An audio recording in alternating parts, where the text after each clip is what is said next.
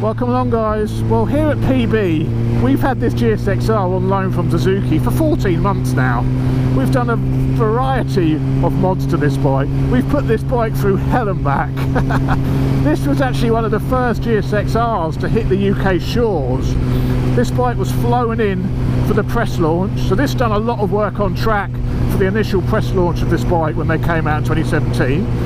It then came to PB and Michael Rutter did a 121.9 lap, a standing start lap of the TT on it. So that was within the first few weeks of it being with PB. It's then done a multitude of track days with Chris. It's also seen a British winter. All through the winter this bike was commuted on, through the salty roads of Peterborough. So this bike has had probably one of the hardest lives of any one of these GSXRs you could possibly see. So I'm going to talk about how this bike has been to live with for that 14 months and 7,500 miles. Anything gone wrong with it, any mods recommended to it. This is your ultimate GSXR-1000 video.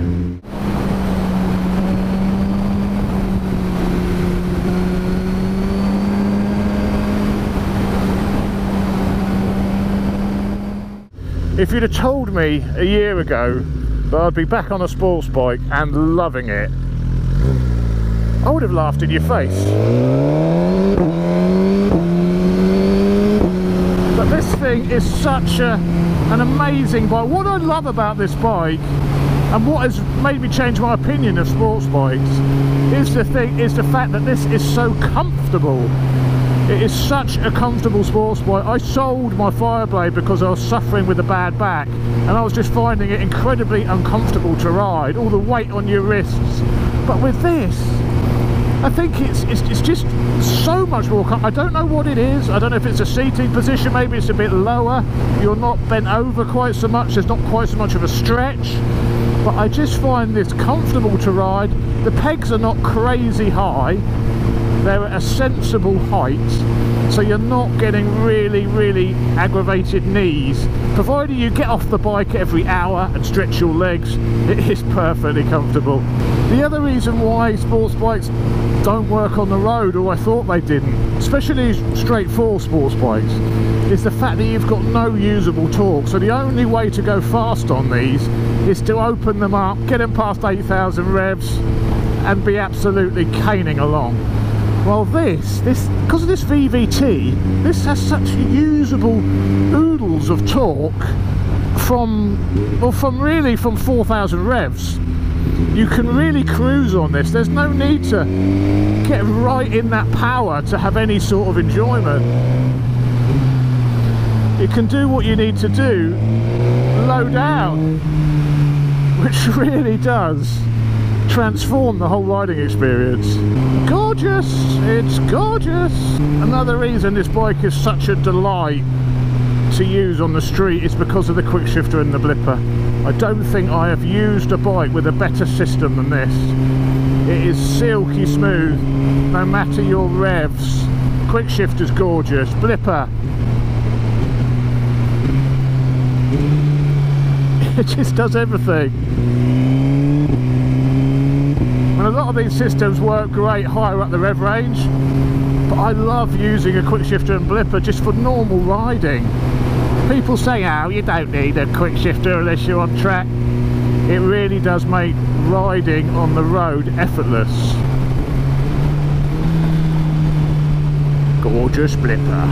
Now, in the time we've owned this bike, we've done some mods to this which I think have really enhanced it and made it probably what it is today and why I love it so much. The main thing which has enhanced the handling of this bike is raising the yokes, dropping the forks down through the top yoke, because these can be a little bit twitchy. If you get them in the power and you give them a handful, if you're not ultra smooth with it, you can get a bit of a head shake. It's got a steering damper, but it'll flap the bars quite excessively, which can make you feel very nervous and actually put you off from giving it handfuls of gas. So by dropping the forks down, it stabilises the front of the bike. Someone's had a whoopsie. Someone's been pulled. So the BFF suspension is sublime, and apparently if you wanted to upgrade your single R model of this, which just has to show a big piston forks, that front end costs £5,000 to buy. Those forks are £2,500 each. They're not cheap items. When you consider that, the actual R version of this, which is, what is it, £2,500 more expensive than the non-R, it actually makes this R version, double R version, look like an absolute bargain.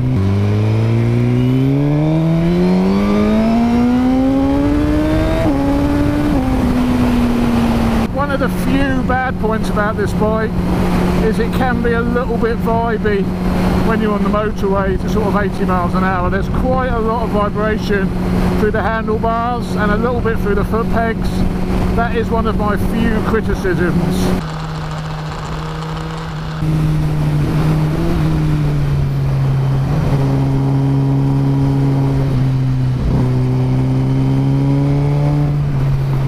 Handling, it's absolutely gorgeous. The brakes on this, there was some criticism with this 2017 model when it came out. The front brake, I mentioned it in my original review on the bike I borrowed. The front brake lever had like a centimetre of movement before it did anything at all, and it was very off-putting. It meant you had to really anticipate having to brake, because you knew you had to move the lever like almost a centimetre before anything would start to engage, and it wasn't good at all. And that was one of the big criticisms. And there was a lot of people saying when they tracked the bikes that, you know, the front brakes would fade after 3 or 4 laps, and the front brake was the weak point of this. For 2018, Suzuki have redesigned the front end as part of a rolling update, basically. So the front discs are now thicker. The front calipers now have different size pistons within them, and it's much improved. Suzuki have actually retrofitted my bike with the 2018 brakes, even though mine's a 2017 model. As this is one of their press bikes, they have retrofitted it for me, so it's not something they will do to everyone's bike, not for free anyway. But as this is their model, they've updated the brakes to the 2018 spec, and they're perfect. They're there straight away with phenomenal power.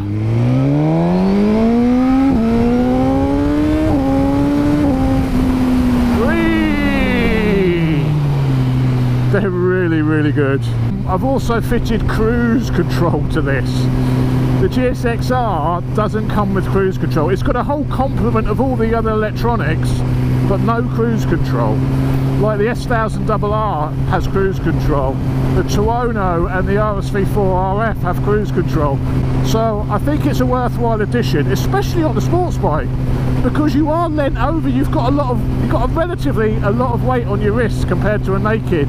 So cruise control makes perfect sense to me on a sports bike. And this system is from MC Cruise, based in Australia.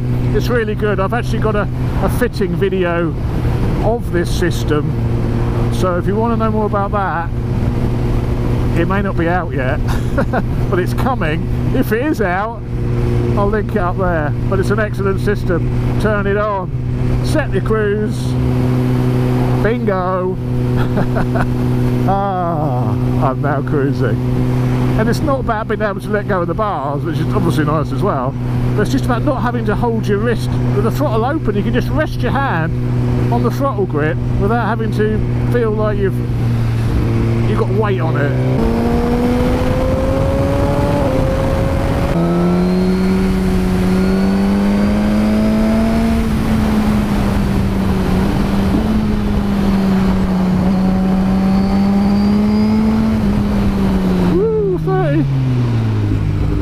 On those upgraded brakes. Other mods we've done to this is we've fitted gillies, gills, however you pronounce it, I'm still unsure, but Gill's Superbike school foot pegs. These are a lot wider, a lot more grippy, and they've got a lovely little slope on the end of the peg, so if you want to hang off the bike you can get your foot on that end piece, and it really makes track work much easier. They're no lower than standard. We've still got the standard height rear sets on this, and as I said, they're not that high that it really hurts your knees. They're a sensible height. I may think about getting some aftermarket rear sets maybe, just so I've got an option to perhaps lower the footrest further for like touring and stuff. But for normal road riding, if you're not doing too many miles, the foot peg height is fine.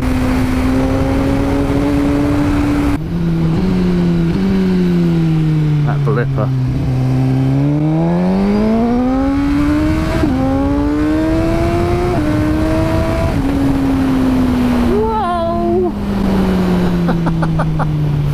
It's an absolute beast of a bike, and the electronics are so gorgeous on it.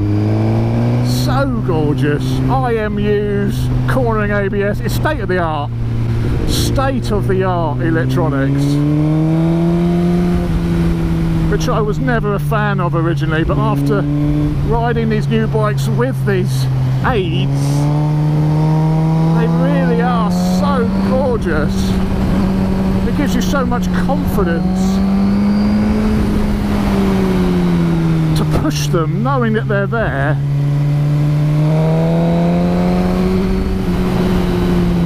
Especially on a bike like this, I'd say you needed them. And on track, I've taken this on track where I've had it a bit damp. It's been a bit wet and a bit damp on track, and with the traction control turned up, oh, it's just so nice and it works so well. Oh God, I love it. Exhaust. I should mention the sound of this thing. This has got the Pipeworks decat system on it. So we had some initial problems with this bike. One of the few issues we did have with this was with the woolage map it had on it originally, it actually melted the cat within the exhaust. Now I don't know whether that was because it was a non-standard map or whether it's something these have been doing with the standard maps on them, I'm not sure. But with this one, with all the track work it's had, with the woolage map, we actually found that it lost some power. We didn't even realise it was down on power really, because you very rarely give a bike full beans when it's been used on the road. But we had it dynoed and it was down to 160 brake, where it was 183 originally when it had the woolage tune on it. And it turned out it actually melted the cat element within the exhaust was all melted, actually restricting exhaust flow. So we went to see Pipeworks. They offer a decat system whereby they cut out the cat from the standard headers and weld on like a link pipe and the exhaust on the back. So this is what it's got on it. I've never heard a bike sound so nice as this does. It sounds absolutely phenomenal. I just love the sound of it. I'd quite like to get a full system for this, because I don't think that Pipeworks system, I mean, it made 184 on the Hilltop Motorcycles dyno. I think it could do more with a full system. So I'm thinking of Yoshi's perhaps. I'm also thinking about some of the Brock Performance exhaust systems perhaps, because they've got good gains with those. So it's currently got the Pipeworks, but the Pipeworks sounds gorgeous. I'm worried if I change to a full system I'm going to lose some of the tone that this bike has, because I love the sound of it. Another one of the bad things about this bike, it's got no rear hugger. It's a minor thing, but there's no rear hugger, so the rear shock gets blasted with shit. So I've actually got Pyramid Plastics designing a rear hugger for this at the moment, and they're gonna give me one once it's ready. So I have a hugger coming. I also have the new Nitron Road and Race rear shock going on. And once all that's done, they're going to set the whole bike up for my weight and everything. So once all that happens, go on sir, Tony Hart. Once that happens and they change that shock and they set the suspension up for my weight and spring weights and sort the front end out and adjust it all for my weight, it's going to be an absolute peach. And I'm going to be really, really sorry to give it back. So I'm actually thinking of selling the Super Duke and buying the GSXR. That is how much I love this bike. That is how much I've done a complete U-turn on the whole sports bike versus naked thing. I'm actually thinking of selling my naked and buying a sports bike. Oh, I'm so contradictory.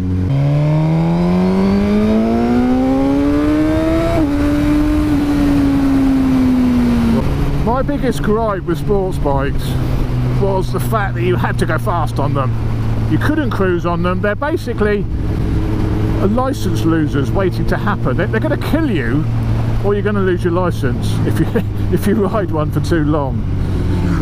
But this one, yes, it's still a license loser and a potential death trap because it's a litre bike, a litre sports bike. But because of that usable torque, you don't feel like you just have to go mental on it. It'll cruise. It'll cruise. Oh, in town the quick shift is good. The blipper it's even better.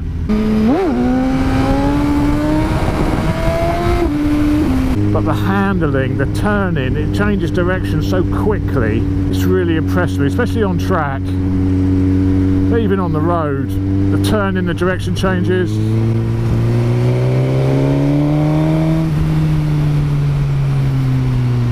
It's impressive.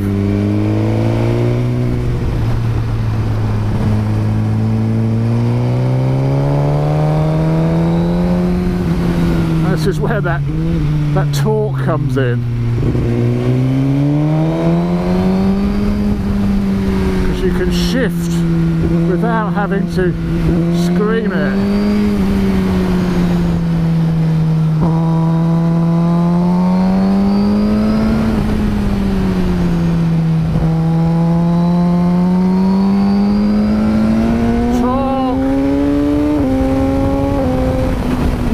Open it up, bags of torque because of that VVT. It's so impressive. Oh, cruise control on. Let's have a little break from going mental. Rest your wrists. I love this bike. I do not want to give it back. I'm hoping Suzuki will let me keep it a little bit longer. I really do. So there we go, that's it.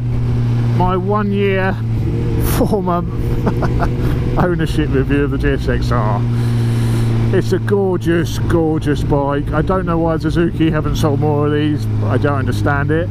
I think it looks decent. It rides amazingly well. It is a weapon on track. Absolute missile, beautiful thing on track. It's laugh out loud in your helmet how good it is on track. I absolutely love it, and I'm going to give this back in December. I don't want to give it back. I want to keep this. I think it's an incredible bike. If you haven't test ridden one of these, go and test ride one, please. You'll see what a great machine it is. See you later, guys.